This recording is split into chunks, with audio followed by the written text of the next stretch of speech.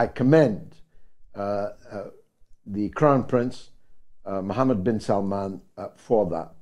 Secondly, bin Salman said that the only solution for this is the creation now, not in 30 years, but now, of an independent Palestinian state. Now, you know my view. I think the prospects of that two-state solution that I supported 30 years ago when the Oslo Agreement was reached and signed is in practical terms impossible to achieve now. But, as I said on Sunday, bring it.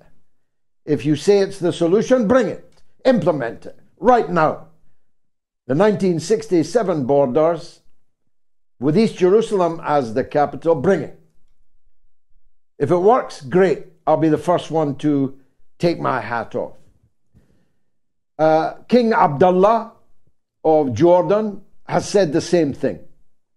And millions of Jordanian people are on the streets demonstrating in support of the Palestinian people. At least half of the population of Jordan are, in any case, Palestinians who were driven from Palestine in 1948, in 1967, and at other auspicious occasions.